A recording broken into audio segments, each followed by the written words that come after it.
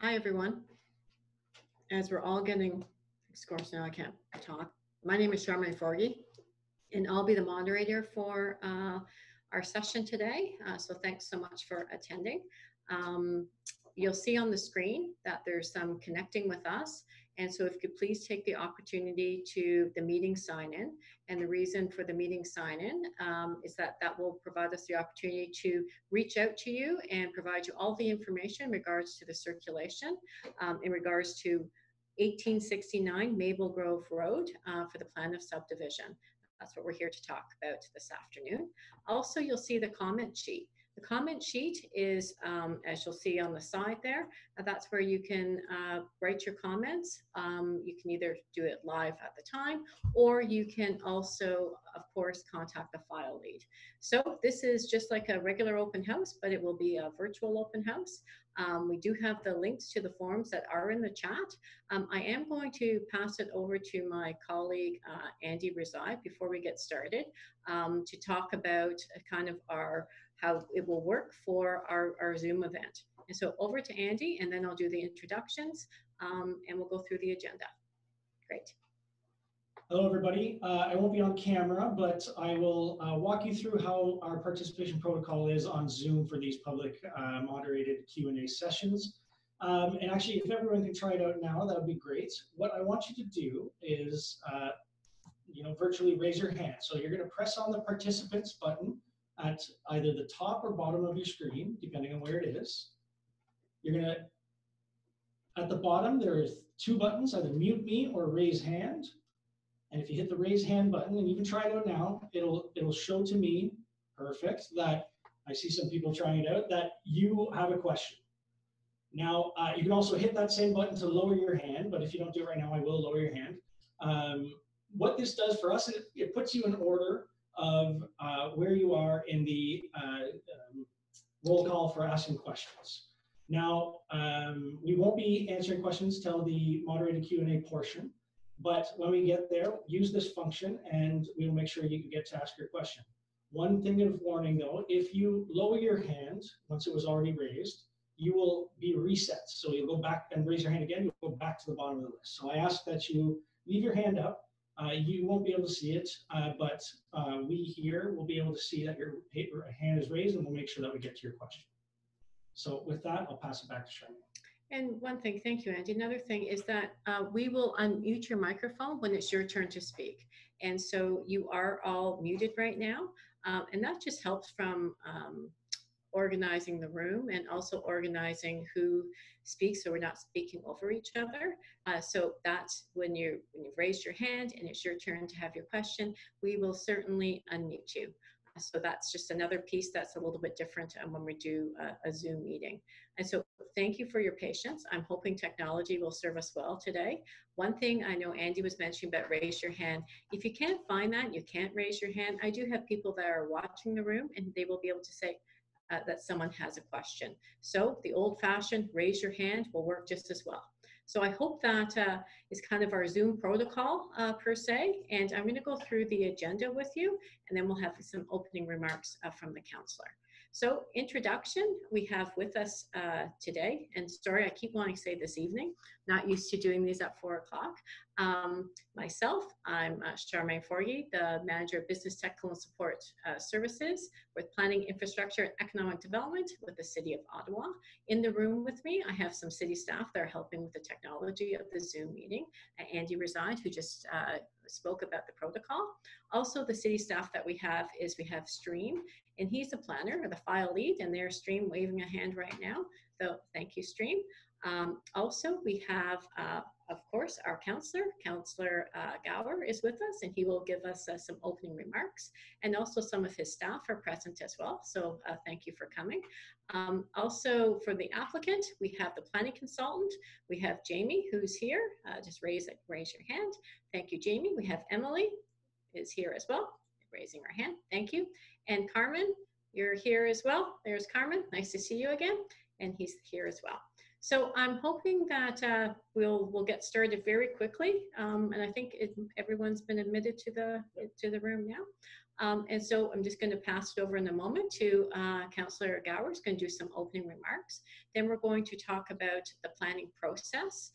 We'll talk about the development process proposal, and then we're going to have some questions and comments. So just as we do at any open house, there is the opportunity for a question and comments, but this isn't your last opportunity. As I mentioned, there is comment sheets, and also Stream would always welcome email of any comments or questions that you have later after the meeting, and then we'll have some closing remarks.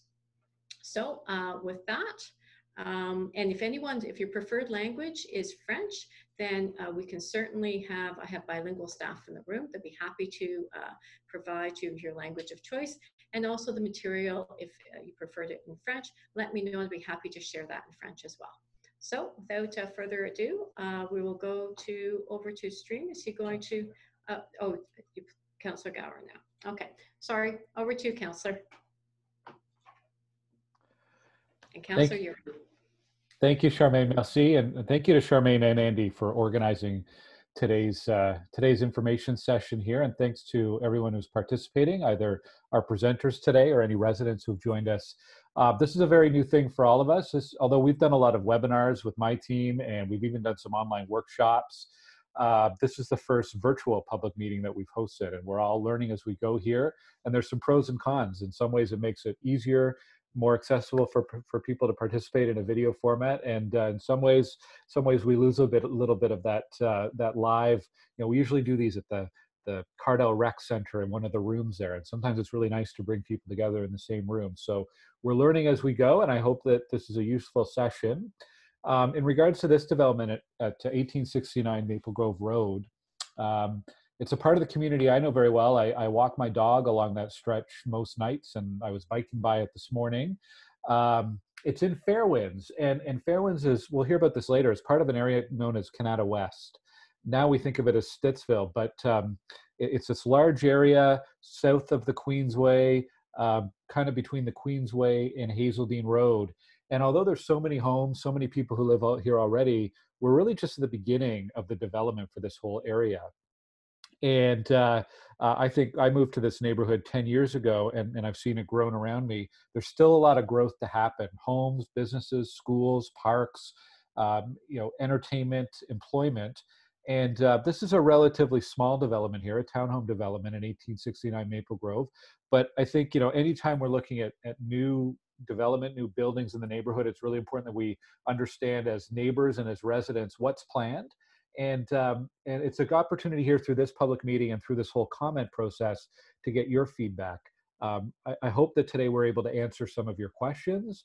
I hope that we're able to provide information, and I hope that we're able to hear concerns that you have so that we can make sure through this development process that we're addressing those concerns, and that we end up with a development that's the best development possible for the community.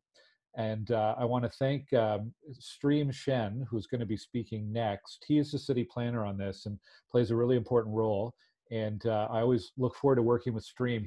What Stream is so good at is translating some of the planning language into English, trying to make it clear why certain decisions are made, or what zoning or what setbacks actually means.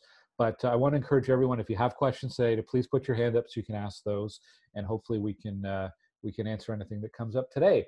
And with that, I don't know if I'm handing it back to Charmaine and Andy or directly to Stream for the next part of the presentation. Thank you, Councillor. Thank you so much. So the next is we're going to go to the planning process. I'm going to flip the slide there, and this is the public meeting. I'll just give everyone a second. Unless Stream, do you want to read the screen? Sure, I will, just because I think I saw somebody on the phone dial-up. Yes. So I'll just read it quickly. This is a statutory public meeting for a plan of subdivision within the City of Ottawa as required to be held under Section 51(20)(b) of the Planning Act.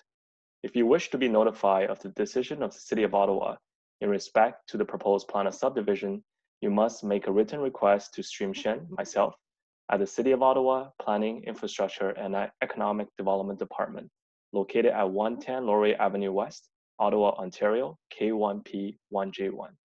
This is a statutory blurb that we always put out, but you can always sign up for notification by emailing myself or using the link that was provided. Okay, so next page. So I'm here today to talk about the planning process. My name is Stream Shen, and I'm the city planner on the file. So every time you have a question and you're typing in an email, I'm on the other end of the keyboard trying to reply to your question. So sorry if I don't always reply in the fastest time, but I do try to get back to everyone if you have a question. So I encourage you to email me. Next slide. The site is located at the north of Maple Grove Road within the city's Stittsville community. It has frontages also on Bensinger Way and Mykonos Crescent. The surrounding land, as Councillor Gower has mentioned, was developed back to the Mattamy Fairwinds North subdivision around 2012. You can see this parcel itself wasn't included in the big plan of subdivision, and we typically call this a holdout parcel. What happens is when large developers such as Mattamy come in and try to develop communities, they will generally reach out to these smaller landowners to try to buy their land whenever they're adjacent or nearby to the subdivision development. But sometimes a price couldn't be agreed on, or the landowner wanted to live in the area and doesn't want to move. So then these blocks are left out of the big plan of subdivision. Eventually, one day when the landowner chooses to sell this piece of land, generally what happens is a different developer, like this case, comes in, purchase this land and come in with a development proposal to complete the community. Next slide, please. So next, we'll just talk about the city's official plan. A little bit of background. In Ontario, planning is what we call a policy-driven process. So it starts off at the provincial level. The province sets out the provincial policy statement, which is a list of statements that talk about what the province is interested in. And then the city take those statements and incorporate it into our official plan. The official plan basically brings those statements down to a more localized level. The City of Ottawa official plan provides a vision for the future growth of the city and a policy framework to guide the city's physical development. Within the city's official plan, there's a big map that designate all the area within this city's urban and rural area into individual designation. So this designation will tell us whether the land is for employment use, or is it a main street, or whether in this case it's designated as a general urban area. What a general urban area means is an area that permits a full range of housing choices, such as single homes, semi-homes, townhomes, and generally the building height will be 4 stories or lower. Next slide. This area also gone through a separate planning process called the Kanata West Concept Plan. So this process is what the councillor mentioned before. It's a step below the official plan process, and then look at this area specifically. It was done back in 2002, and it pretty much just aligns with what the official plan designation is. This area is designated as a residential area A and permits those residential developments. Since the circulation, there's one thing I'd like to address. I've received a lot of comments about trying to keep this area as a green space and to limit development. But I would just like to clarify that the city does not have the right to limit private sites if it meets all of the applicable policies. However, what we can comment on is how the proposal functions and how it's compatible with the adjacent developments. So those are all comments we welcome and things we look to get addressed through the planning process itself. Next slide. So what is a plan of subdivision process? This is the Planning Act process we're here to talk about today. So in Ontario, for you to be able to sell part of your land to somebody else, you have to go through one of several processes, and one of them is plan of subdivision. What it does is it divides a parcel, a large parcel, into individual lots and blocks for development in an orderly fashion. For larger subdivisions, this division will include things like street networks, parks, or commercial blocks. But in this case, because it's a holdout parcel in an established neighborhood, it only seeks to divide the big parcel into 3 blocks. The subdivision process itself is a 2-step process. First, we have the draft approval, which establishes the general layout of the subdivision. And then we have registration, the completion of the detailed design process. These two stages coincide with the ability to sell and close on homes. So once a developer receives draft approval, this is when they can market their home and sell it to individual homeowners. But it's only at the stage of registration that they can transfer the ownership of the land from the developer to the future homeowner. So things that get reviewed through the draft approval process itself includes things like road capacity, stormwater management, sanitary and water capacity, the size of the lot, is it similar to the adjacent homes, the compatibility with adjacent uses. And following that review, a list of hundreds of conditions are developed to facilitate the completion of all the requirements. And these conditions talk about the detailed engineering design and the landscape plan, the financial requirements, and all the legal agreement. So it's only at the stage of where all of the conditions are cleared can a developer register the land and transfer the ownership over. Next slide, please. So with that, I'm passing the presentation over to Jamie Posen and Emily Coyle from Full Tank Consultants to talk a little bit about the development proposal itself. Great, thank you very much, Stream. And Charmaine, hope you don't mind, I'll just jump right in here. Just want to say thank you, I guess, to you, Charmaine, and to Andy for helping to facilitate the session. And thank you also to Councillor Gower and to Veronique. Both the councillor and his assistant were very instrumental in helping to organize and prepare for this meeting. So it's much appreciated. I'll just introduce myself. My name is Jamie Posen. I'm here with my colleague, Emily Coyle, and we're both here from Faux 10 Consultants. We're a planning and urban design consulting firm here in Ottawa, and we were engaged by Carmine, who's here on the call, to help navigate the process, and in particular the approvals process, which includes the draft plan of subdivision that we're here to discuss today, as well as the zoning bylaw amendment that's associated. So our role here is to go into maybe a little bit more detail. There will be a bit of overlap from what Stream was mentioning a moment ago, but we can help to bring things down to a level of detail that I think will help everyone to understand what's proposed. Yeah, thank you. So that's us there on the screen, and of course both Emily and I are on the call. And just to note that the letters after my name refer to my membership with the Canadian Institute of Planners, and also the fact that I am a registered professional planner with the Ontario Professional Planners Institute. Go next slide, please. Yeah, so I'm sure most on the call are probably very familiar with the context. I suspect that most on the call probably live in the immediate area, but the image on the screen, and I'll be as descriptive as I can in light of the fact that some are dialing in today. I was just a side comment. It is really remarkable that we're able to do this kind of meeting. Normally, of course, this would be done in person as a statutory requirement, but it's a real testament to the age that we live in. That we're able to do this, whether through video or through telephone, which is great.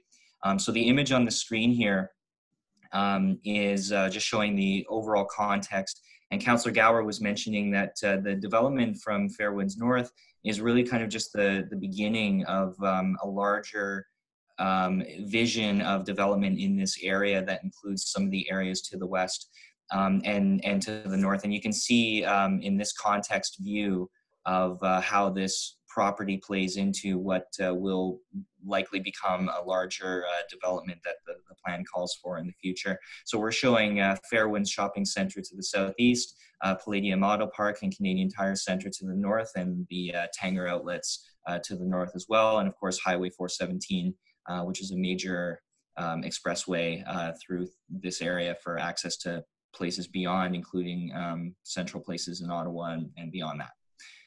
We'll go next slide, please. So Stream mentioned this. This is what is known as Schedule B, otherwise known as the Urban Policy Plan from the City of Ottawa Official Plan. I won't go into too much detail because it has been mentioned already, but of course the yellow color signifies general urban area that Stream was mentioning. And that's a very, very common designation that's applied to residential areas of this kind. You can see the proximity to other colors in terms of some of the land uses I was just mentioning to the north and east. And so it's, the site is obviously very well situated in proximity to other community uses. Next slide, please. And sorry, I'll just mention, and this comment will apply to this slide as well, basically that a full range of housing types are permitted in that general urban area, including the townhouses and semi-detached units that are proposed as part of this development. And the yellow color on this map from the Canada West concept plan illustrates a very similar type of designation, allowing for that range of housing. Next slide, please. Okay, so here's a zoning map. And maybe I'll build on what Stream was saying before about holdout parcels and what ends up happening with these lots that are actually not incorporated into larger subdivisions like the Fairwinds North. In this case, what ends up happening is lands that are, from a policy standpoint, envisioned for future development are assigned a zoning called what we call development reserve, or DR. So the map on the screen here is showing the zoning for this site as being DR zoned. And what the intention there is really to restrict land uses in the short term, with the understanding that it will be subject to a rezoning application in the long term that will integrate into the surrounding community.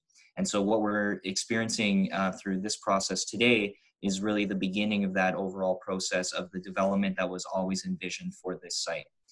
And so the DR zoning is only temporary, and as we'll see in a moment, the intention through an associated process is to submit, it already has been submitted, a rezoning application that will go alongside of the draft plan of subdivision. That is the primary subject of the call today. When the site is rezoned, I think we have a slide. Actually, I think it's the next slide. We'll go to the next slide, please, Andy.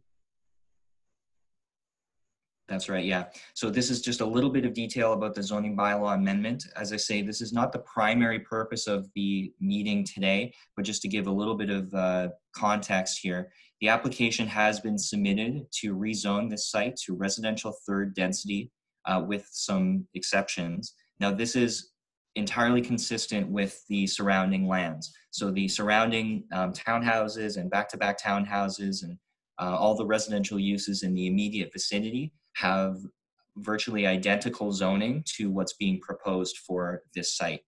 It remains to be seen just yet because we're still refining through the process, but if there's an exception, those 4 X's there in brackets indicate if there needs to be any particular details that need to be incorporated into the amendment to permit what's being proposed. So we are available to answer any questions about the zoning if they come up, but as I say, the primary purpose is for the plan of subdivision. And with that, I believe on the next slide, I'll turn it over to Emily and she can go through the plan of subdivision, the draft plan of subdivision, some of those details and the details of the proposed development. Hi everyone, I'm Emily. So this slide here is showing the draft plan of subdivision, which is the reason we are having this meeting today. Now, normally they're not this colorful, but we've delineated the blocks to make it a little clearer through the presentation and through this format. So the application for the draft plan of subdivision is looking to create 5 blocks. Now, blocks 4 and 5 are more procedural blocks in the sense that block 4 is for a potential future road widening and will be conveyed to the city, as well as block 5 is for a corner site triangle. So that's to make sure that there are no obstructions coming around the corner on Bensinger or Mykonos. Blocks 1, 2, and 3 will be the location of the dwelling units. So blocks 1 and 3 will be the location of the townhouse blocks, and block 2, so fronting on to Mykonos, will be the location of the semi-detached units. Next slide. So this here is the site plan, so you get a better illustration and understanding of what is proposed through the development. So you can see block 1, 2, and 3. A total of 18 units are being proposed. So this has the 2 units in the semi-detached, as well as 16 townhouse units, with parking facing onto Bensinger Way and Maple Grove Road. On this plan, you can also see that the dwellings were designed with a similar built form to other built form in the area. Specifically on this one, you can see the existing townhouses fronting onto Grenadine Street are quite similar in form to what is being proposed here today. Next slide. So these are some conceptual renderings and elevations of what will be on the site.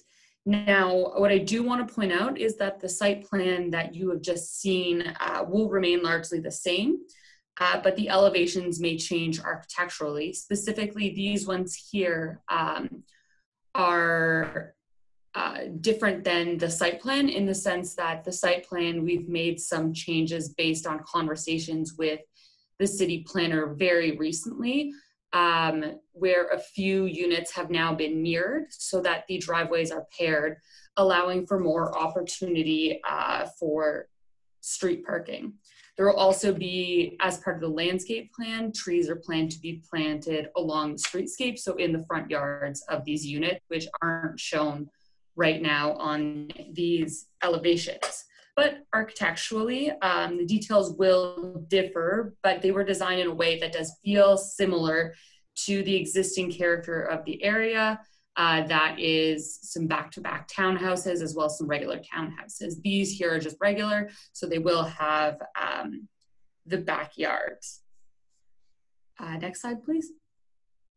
This here is just another elevation of the site. It's not as detailed as the renderings, but you can see what the front of the units will look like, as well as the rear of the units. These have been provided with the application package, so if you did want a closer look, you could go on the city's website and see those for yourself if you wanted to, you know, zoom in on anything. I think that might be it for us. Next slide. Yeah. Okay, thank you, Emily and JB. Just go over what happens next in the subdivision process. So the city will continue to gather public comments.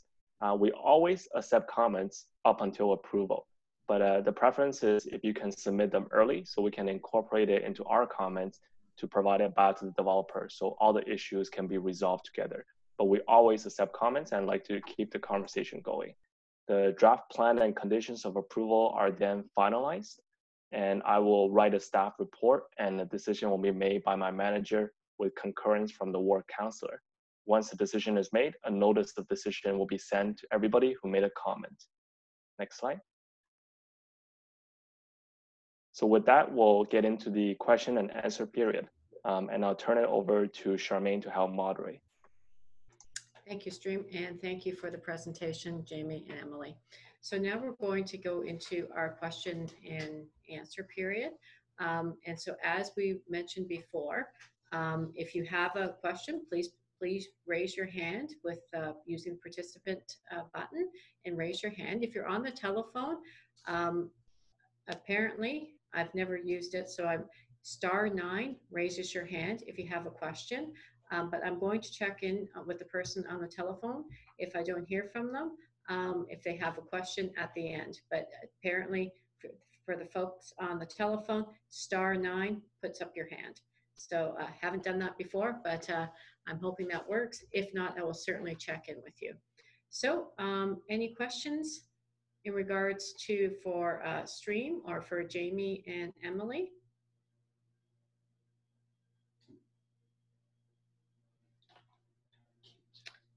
Oh, okay, I see that Kate has a question.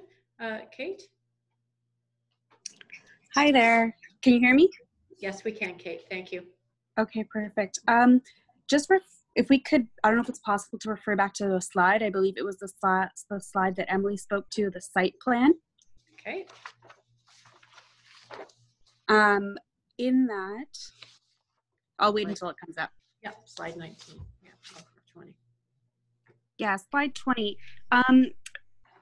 For the houses that are on Grenadine Street and back onto this property, in the slide, there's two what look like black or gray boxes. I'm wondering what those are. Okay, so Emily, the black or gray boxes, what are those? Yeah, so I don't know if Jamie also wants to chime in as well. The black or gray boxes are for stormwater. So currently they are planned to be like cisterns. Currently they're not a sure thing. We are waiting for confirmation from city staff about it. So they would be holding any kind of stormwater. They would be more like permeable pavement. I don't know if Jamie has anything you'd like to ask. Yeah, no, that's a great summary, and thanks for the question, Kate. Yeah, that's effectively it. They will be, if they are required, and again, that's still an open question right now, but they will be effectively, more or less at grade and lower underground. So it's meant to hold the stormwater from this site. One of the consequences of this being a hold-up parcel that's being developed at a later stage is effectively that all the stormwater management that happens on those townhouse units that you've referenced along Grenadine, they're kind of self-contained with regards to stormwater, and this site will be more or less self-contained with regards to stormwater. So this is to help facilitate that. And it's often designed by civil engineers who specialize in this area for a rational and effective way of containing and distributing stormwater to and from the site. And just quickly to add to it, there's no connection made to Grenadine Street. If it's approved, the connection, it goes right down to Maple Grove. So it doesn't impact any of the existing homes. It's just an underground storage tank and with an outlet to Maple Grove Road. And Stream, could you maybe just mention a little bit about the process from the city's perspective, the process that goes into that, the approval piece for that? Sure, of course. So city have professional engineers on staff, and what the engineer does is they take a look at, they want to make sure all the waters are controlled on site. So they're not allowed to drain into your neighboring property. And typically with a big subdivision, what happens is the developer will build a big pond to accommodate that water. And then the water will fill the pond and it will outlet slowly into a creek or a channel, a natural water course. And through that, all the infiltration as well as you get rid of all the grits and all the dirt. So in this case, because it's such a small site, they're looking at different ways to deal with that water. And that's why they're proposing this.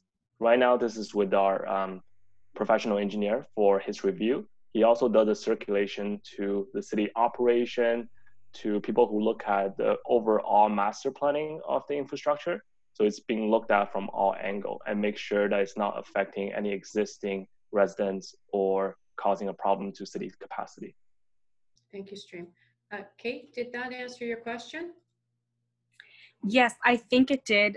There's one little part I'd like to clarify. I think Jamie had mentioned that they're mostly on ground level. So I just want to confirm that they're not big, bulky things that would kind of be blocking the view from the backyard of the Grenadine Street homes. Okay, Jamie? Yes, it's a great question, and that would be my understanding. I also saw Carmine raising his hand there. He might have a comment about it, but basically because stormwater sinks to the ground, it's something that occurs below grade, yes. Okay, thank you. Carmen, do you have a comment?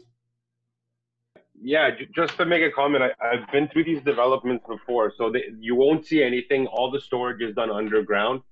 The city of Ottawa does a pretty good job at foreseeing 100-year flood events. So what happens is in order to account for those major events, extra storage is needed on the stormwater, and that's what those tanks are for. They're fully underground, so you won't see any of them. You'll actually just see grass. You won't even see that they're located there. So they're technically non-existent. It's just underground work that's being done. Thank you, Carmen. Okay. So next question is to Mara. And you're unmuted.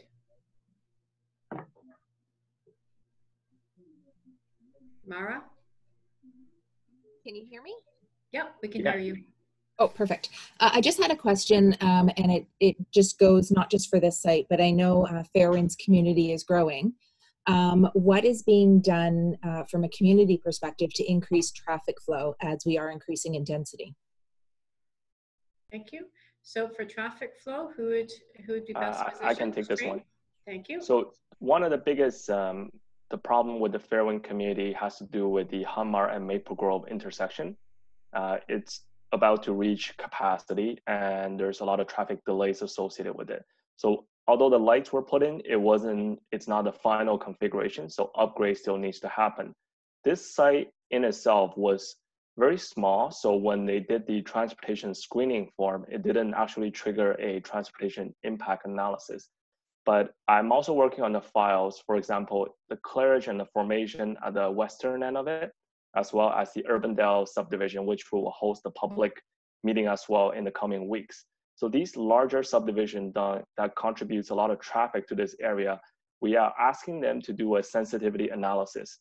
One of the reasons you haven't seen this file progress is because of that intersection capacity issue. So we're trying to figure out when will that intersection reach its capacity limit, and we're either going to upgrade the system ourselves. I've been talking to our transportation staff with the city about this issue day in and day out. So we'll either do the upgrade as a city ourselves, or we'll ask the developer to front end it. And what do I mean by front end is they will go ahead and build that infrastructure into place to be paid back by the city later. Because this is a city project, that's why we need to pay them back. And the money comes out of development charges. So every time a house gets built, they pay a fee, what we call the development charges fee. So that fee is supposed to account for changes to, for example, the road network that needs to be upgraded in terms of capacity to make sure all the existing traffic flow problems can be resolved. So that's mainly what's happening on that front right now. You stream over to Councillor Gower. You have a comment? Okay. Yes, thank you, Charmaine. Just to add to that, Mara, traffic is a big concern in Fairwinds as it is in a lot of parts of Stittsville. And I think as residents in this neighborhood would know, Huntmar Drive right now is functioning as the main north-south arterial, the main north-south route through the community. It's not really supposed to be doing that in the long term. One of the big projects, transportation projects that we're working on in Stittsville is to complete construction of the Robert Grant Avenue. Robert Grant right now just goes from Fernbank to Abbott, but the plan is to extend that road all the way up to essentially Palladium Drive and the Queensway. And that's going to take so much pressure off of Huntmar Drive. The other thing I wanted to add too is if you go to my website, glengower.ca, today we just published a little update. The city's moving ahead with environmental assessment, which is essentially a study on 2 north-south transportation corridors that are adjacent to Fairwinds. One of them is Huntmar Drive, north of Maple Grove, and the other is Stittsville Main Street, north of Jackson Trails. So it's looking at how do we properly design those 2 transportation corridors for vehicles, for bicycles, for pedestrians, even for buses, in order to make sure that we're addressing the transportation needs to get in and out of the community. And then the other thing I want to mention too is a little bit longer term as well. There is still a plan to bring stage 3 of light rail all the way out to Stittsville. And under that plan, there would be a transit station just east of Huntmar and Maple Grove. So that's another way that we can give people an alternative to driving a vehicle, and that'll help alleviate the traffic concerns here as well. Thank you, Councillor. Mara, did that answer your question? That answered it perfectly. Thank you very much. Okay, thank you. Okay, the next question is Stuart. And Stuart, you're ready to go. Hello? Yes? I was just wondering, we're like right on the edge where the retaining wall is. And I was just wondering, is the retaining wall going to stay there along with the chain link fence and the trees, the large trees that are on the property? So who's best to answer that? It's about the retaining wall and the large trees that are I guess, along that piece and the chain link fence. Stream, did you want to answer that, or should I I could chime in a little, but I think Carmine would be the best person to answer it. So right now we're looking at the tree conservation report. From the city's perspective, we always try to retain as many trees as possible, except in some cases it's not always a possibility. In this one, it's a little bit tough because what's going to happen is all of these homes are going to be sold to individual homeowners. So when we have a tree located in somebody's future homeowner's backyard, then that tree is no longer a city, it's not a city tree, so we don't really have any control over this. So what we tend to do is during the detailed design process, when I was mentioning there's a two-stage process, we try to put as many street trees on the city's right of way as possible to make sure that tree canopy really grows and matures in the future. In terms of the chain link and retaining wall, generally, the rule of thumb is we should not be impacting any existing homes, but I'll let Carmine speak to it to see if he knows a little bit more. So typically when you buy a new home, I know you guys are probably used to it, the fencing, the developer doesn't typically fence in the property and he leaves it to the neighbors to figure it out amongst themselves, typically if you buy from a big builder. In this case, we're not doing that. Given the size and scale of the property and where it's situated, we're actually putting up the fencing, so all the houses will have a fenced-in backyard. As far as the retaining wall, it should not be impacted. And the chain link fence, which chain link fence are you referring to? I just want to get a clear idea of where your property is, or which is it off? Yeah. We're the block of houses right on Maple Grove to the left of the property. Is it where those two tanks are? The underwater storage, the stormwater? No, we're facing Maple Grove. So on the opposite side of that. You're on the opposite side of Maple Grove? No, we're on the opposite side of the water tanks. Carmen, we're just going to bring this up for you, Carmen. Perfect. That helps. That helps. I was looking at it on my screen at the same time. The bottom left. Here. Is that what you're referring to? Yeah. So there's the retaining wall that goes front to back, and it has a chain link fence. Yeah. So most likely, if I do choose to remove the chain link fence, we'll replace it with another fence. So ultimately, the fence that's existing here will either be kept or replaced with something better. Yeah. Okay. Thanks. No problem. Thank you, Carmen. Does that No answer problem. your question? Did that answer your question?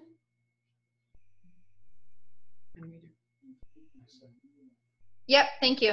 Okay, thank you. Okay. Oh, there's the baby. Next question is for Rob. Go ahead, Rob. Hi. Hi. Oh, you can't hear me. Okay. So really just a couple comments and sort of a question. One, from my point of view, and others might have different, I welcome you. It's going to be an improvement, and I'm looking forward to it. One observation I'd make was something that's happened to us and other people I know, and so I guess this might be directed to you, Stream, and maybe you too, Carmen, is so the townhouses are going to be 8 long. The one I'm in is 6 long. And I'm not blaming the city or the developer, but I'm an end unit, and 5 of them have access through mine instead of access, like 4 in your case, Carmen, or 3 in my case. So I have to let it, and that's fine. I'm an end unit. I understand people have got it, but it sure surprised me when everybody goes through me instead of dividing it in 2. I hope you guys have looked at that, and it kind of is irrelevant to me, but if anything, I'm trying to think of the people who do end up buying a place, and one guy at one end is not going to be too happy if 7 of them are going across him. The other thing I would mention, and we kind of already touched on it, is the road. And Stream, I would suggest that we have reached capacity. There's sometimes, if I'm coming from Hazeldean, it takes me 20 minutes to turn left onto Maple Grove, and I really don't have another choice unless I go down Rose Hill and down Santa Lena and then loop back into my place.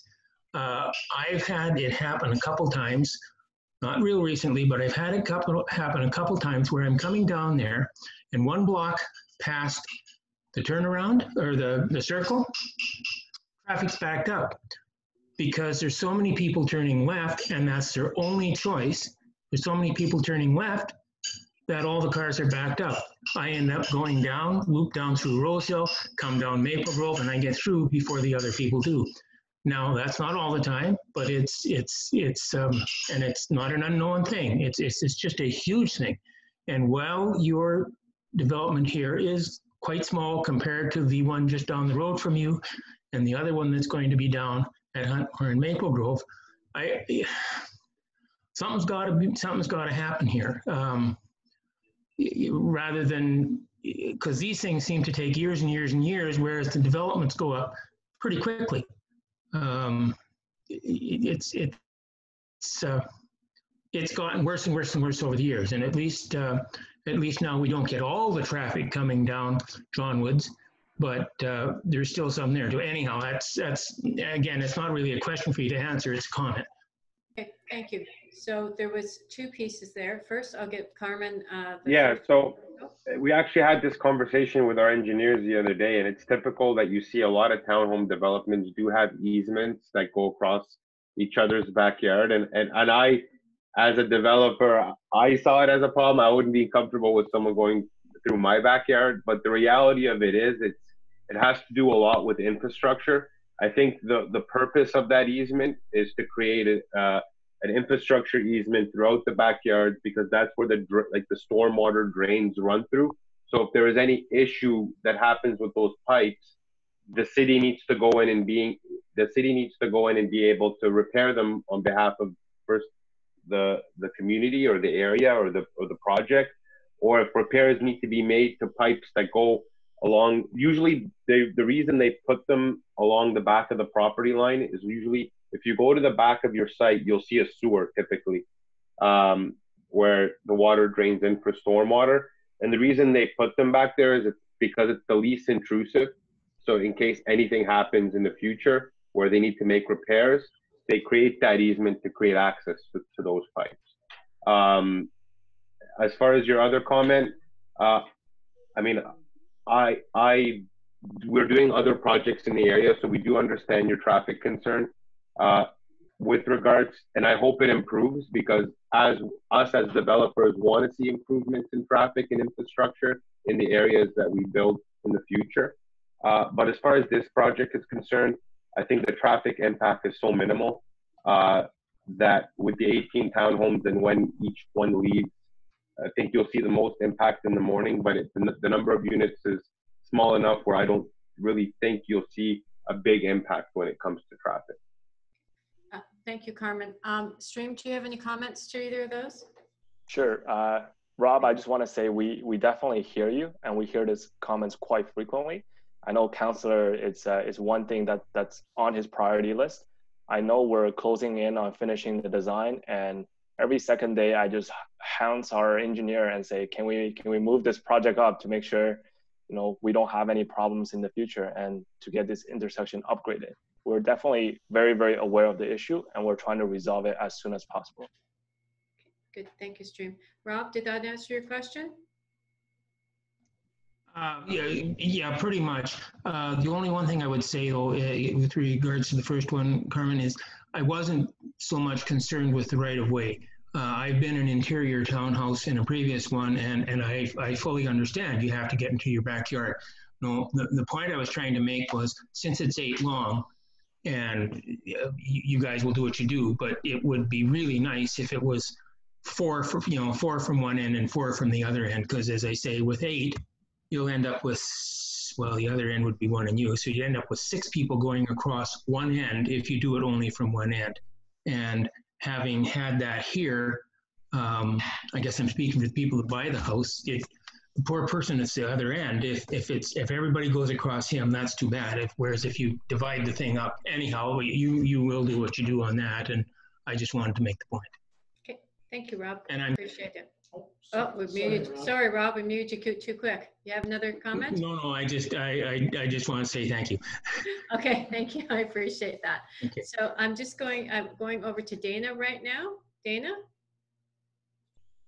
You're unmuted. Yeah, can you hear me? Yes, we can. Okay, great. So my concern is I understand people are talking about the congestion at Huntmar and Maple Grove. And yeah, it sucks when you have to wait, but my concern is I'm scared to let my kids out in the front yard because of how fast people get going by the time they hit Maple Grove and Johnswood. I'm just wondering why it's 50, if it could possibly be 40 like every other residential street. And also where people come down Maple Grove to Santa Lena to Rosehill, now that Johnswood is closed, it almost seems like people think it's just one street. Barely anyone ever stops at the stop sign. And when you're coming the other way, if you're walking, a lot of people don't look and they just zoom onto Santa Lena. And it's just a concern. Thank you, Dana. Councillor Gower, do you have a comment? I do, and I want to thank Dana for highlighting that. Dana, some good news. Maple Grove is being re-signed as a 40-kilometer-an-hour street. Any week now, basically. It was something that I got council to approve earlier this year. So it's a long time coming, but it will be re-signed as 40 kilometers an hour. We are also implementing over the coming months some additional traffic calming on Maple Grove, because it's one thing to just change the signage, but you also have to actually change the physical layout of the street. And as we have new developments coming in, we're also looking for ways, this is small and doesn't have a vehicle entrance onto Maple Grove. So it's a little bit different, but there's some other developments that are proposed for Maple Grove Road. And every time there's a new development, it's an opportunity to reconfigure and improve the layout of the street. Some residents who are on the call might have also noticed some of the temporary traffic calming we've done on John Woods near Rosehill to try to slow down the vehicles and provide a safer spot for pedestrians and cyclists. The one thing that I did want to mention, though, is if you have any concerns, if you see unsafe driving or people blowing through stop signs, please report it at ottawapolice.ca. The police do use that information to focus traffic enforcement. And right now, during COVID-19, they actually have a special program. It's called Operation Overwatch, and they are out there every day handing out tickets. Unfortunately, with fewer cars on the road, people are using that as an opportunity to speed or ignore the rules of the road. So they are doing more enforcement. So please report these things to ottawapolice.ca. Thank you. Okay, will do. Okay, thank you, Councillor. Dana, does that answer your question? Yes, thank you very much. I'm happy to hear that it's going down to 40. That really makes me feel a lot better. People might only go 70 now instead of like 80. That's good. Oh, okay, thank you. It's probably still too quick at 40. You know, a lot of the new subdivisions, the larger subdivisions that we're starting to approve are now being designed to keep traffic speeds down to 30 kilometers an hour. So that's really what we need to get to eventually in all our communities. Okay. Thank you, Councillor. Before I go to some other call, I'm just going to make sure I haven't not included the person on the phone. The person on the phone, you're now unmuted. Do you have any questions? No, I'm good. I'm just listening to everybody. I am. When you're talking about the chain link, you're not talking about the chain link going the retaining wall from Grenadine onto that property, are you? Carmen? You muted yourself. You have to not play with your mute. There you go. Yeah. No, nothing will be impacted on Grenadine Road. If there's an existing retaining wall, there's nothing in the plans to replace a retaining wall. So that will remain. Okay, perfect. Thank you. That's all I've got. No problem. Thank you. Thank you, Carmen. And thank you. I just wanted to check in with you. Thank you. Okay. So we have a few more questions for folks. I'll go to Kate. Has another question. Kate, you're ready to go? Thank you. A similar question to what the person on the phone just had. There's a small retaining wall on the backyards behind Grenadine Street, and behind that there's the chain link fence and then some very mature trees. And so I know previously somebody had asked a question about trees on the other side of the property, but I'm wondering about these ones that are behind the backyards on Maple Grove. Can any of those be salvaged? Like there's a lot of, like, quite a bit of wildlife living in there, and it's just a nice view to have from these houses, and they're very mature trees, they're all healthy. It would just be a shame to see them go. So I'm wondering for some input on that. Okay, thank you. Kate, I'll just hand it over to Carmen. I put it's back up on the screen to just help with maybe the visual. Carmen, do you have a comment? So we, as far as the retaining wall, again, I don't foresee any issues or any plans to remove that retaining wall or adjust it. If there is a chain link fence, it may be replaced with a better quality fence or just to meet the standards of our construction. But again, there will be a fence there, it will be removed. As far as the trees are concerned, we work with a great landscape architect firm. I understand the sensitivity of the trees, especially on this property. There are quite a few trees on the site. And we did work with our landscape architect to try to salvage as much as we could. So after reviewing that last night, I think there is a few trees that will be salvaged and new trees that will be planted. So we'll try to mitigate anything we remove as best we can. And we'll work with the city and our landscape architect on doing the best mitigation possible for the site. So there will be some new trees planted, some will be saved, and others, unfortunately, we have to remove because they're in the way of the construction. But anywhere we can mitigate, we will do that. Okay. Thank you, Carmen. Stream, do you just want to speak about the trees and what the city does in relation to the trees? Sure. We have city have dedicated foresters that review all of the planning applications. And actually, one of the comments, I haven't passed this on to the developer yet, is to see if we can save some of the trees behind the homes on Grenadine. So we'll definitely be looking out for that comment, and we'll be working with Carmine to try to save as many as possible. Okay, thank you, Stream. Okay, Kate, does that answer your question or your concern? Yes, it does. Thank you very much. Okay, thank you, Kate. Over to Stuart. You're unmuted. Hi, I'm sorry if I missed it at the beginning, but I was just wondering what the timeline is for building. Okay, put it over to Carmen. Would you like to answer that? Or I guess Stream, sure. From a process point of view. Well, we'll go for Stream from a city's process point of view. Where are they in the application process? So right now we have completed the initial circulation. We're in the process of gathering all of the city's technical comments. And from today, we'll gather some of the public comments. I'll put those in the package and I'll provide it back to Carmine in about 2 weeks. And then they will take, a month or 2 months to come up with a resubmission package to come back to us. And this can go on a couple times until all the issues are resolved. Then we reach the draft approval stage. From there on, they need to do the detail engineering design to finalize everything before they can start the construction work. So they're definitely a few months away, and Carmen can talk about what his plan is in terms of construction timeline. Okay, thank you, Stream. So that was from the process, from the city process of the application, and Carmen will speak about the construction. Over to you, yeah, so as far as the timeline, I guess, again, we're at the mercy of the city, but working with the city has been a pleasure. I mean, they do have timelines on their process and everything is followed pretty well. And we've worked with the city and Stream and Mr. Gower, Councillor Gower on other projects as well. And it's been pretty streamlined. So as soon as that approval happens and as soon as we've addressed all the city's comments, we then go on to the construction phase. That typically takes, I would say for the project this size, no more than 12 months. As far as the disruption, and I think that's the reason you asked the question, is like, when are we're gonna hear the noise and the hammers and the bulldozers and the digging phase and the infrastructure phase. The good news is it doesn't appear to be any rock blasting in the site. So as far as that's concerned, it's good news because the soil contents allow for us to dig without having to blast any rock, which is great.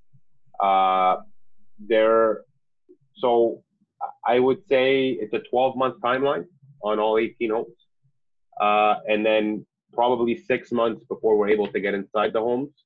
So we try to expedite and be the least disruptive we can, and we don't take breaks when we do our construction. We try to get to the finish line as quickly as possible, not to disrupt the neighbors. Thank you, Carmen. Councillor Gower, did you have a comment? I do. I just wanted to mention one thing that we are doing with any new construction, no matter where it is in the community, is for this one is no exception. We will be holding a pre-construction meeting for neighbors, and we'll do that with Carmine and his colleagues, just so the residents have an idea of how long this will take, what time in the morning this might, construction might begin. Is there any blasting?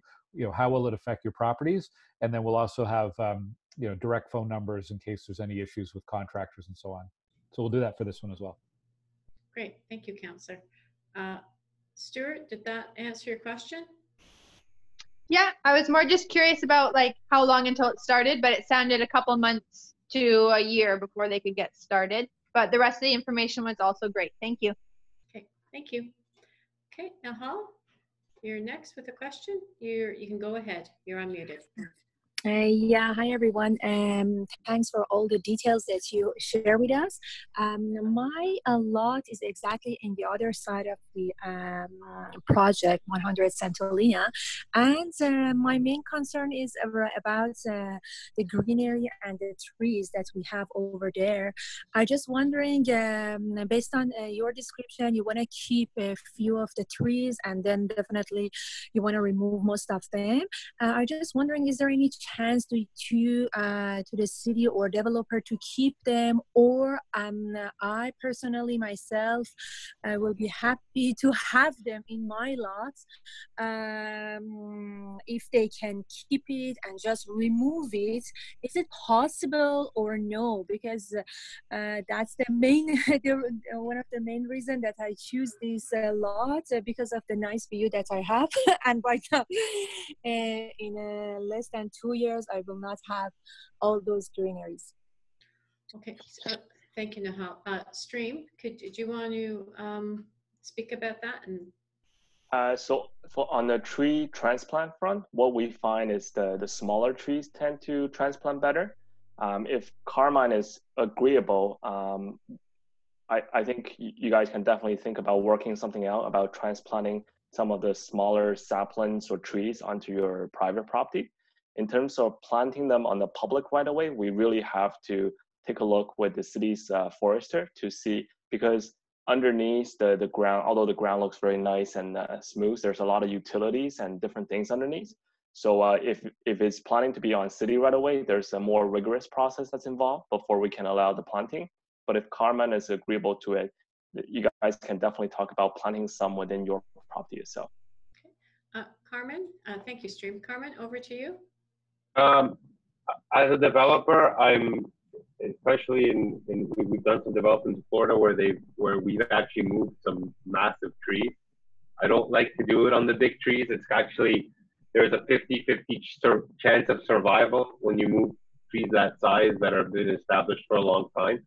But on the small trees, we have no issue. If you want to pass on your contact information and any of the small trees that you would like to plant on your site, we'd be happy to move them and even plant them for you. So I have no problem if you maybe want to share your contact. I don't know if it's the right thing to do it on the phone call, but find a way to get me your contact information, and I can keep in touch with you. So when we do start removing some of them, we're able to accommodate. Okay. Thank you, Carmen. I would suggest perhaps for the contact information, Nahal, you reach out to Stream, and he can do the connection if that's okay with everyone. Okay, and Nahal, does that sound good to you? Yeah, for sure. If you share with me an email, definitely I can send you my contact information. Yeah. Thank you. Thank you. Okay, I think that any more questions? Just giving sorry, I'm just looking. No, it looks like we've all the questions have been requested and responded to. So thank you so much. I'm just going to put it over to, I'm just going to do the next slide of how you can provide further input, and then I'll put it over to Councillor Gower for some closing remarks. So, sorry, just give me a second. Thank you. So just to remind you, everyone on the line, meet and sign in form, please press that's in the chat room and it's on the screen. And for the person on the phone, oh my goodness, it's a big long email big thing they're asking me to say, but I will. It's https://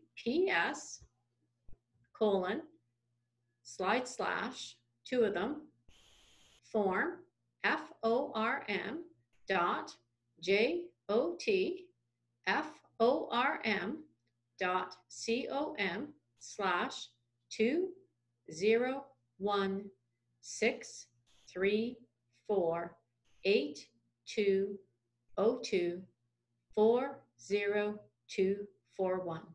And that's how you can sign in to make sure that you're getting circulated on how this application proceeds. And for the comment sheet, please reach out to Stream for a comment, or for folks that are on the call, you can press that and that's your comment sheet as well. Again, please keep yourself updated. The application can be reviewed on ottawa.ca/devapps, and also your comments for attending the planning committee on the zoning bylaw amendment application. That's another piece as well. As Stream mentioned, that all comments are taken up until when it goes to committee, but it's always best to give them early so Stream can take them into account and have discussions with the developer. Once again, I'll just hand this over to Councillor Gower. Councillor?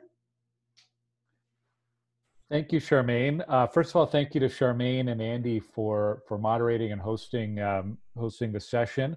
I want to thank all the residents who tuned in. One of the hallmarks of healthy communities is when we have participation from residents on issues big and small. And I really appreciate your questions today. And if there's anything we weren't able to answer, there's lots of ways to get in touch, and you can also contact me as well. And if you visit glenngower.ca, there's some more information there. We have a few more sessions like this coming up for local development files. There's one coming up later in June for a proposed gas station at Hazeldean and Fringewood. And there's another one for 130 Huntmar, which is also in the Fairwinds neighborhood. Thank you to Jamie and Emily and Carmine for answering the questions today, and to Stream, our city planner, for being here. And I'd also like to thank someone who's in the background for this call, but thank you to Veronique from my team for all of your support today as well. And really appreciate everybody taking part. I hope this was useful, and we'll talk to you soon. Thanks. Thank you. Thank you very much, Councillor. And so this ends our meeting for this afternoon. So once again, to echo the Councillor's comments, thank you so much for spending the time with us today. And you know, the community and stakeholder relations is very important, and to be part of your community. And so thank you for spending the time. I hope it was a benefit to you and you got to learn some things that you didn't know before. And stay safe in these challenging times. And thanks to everyone. Enjoy the rest of your evening. Thank you.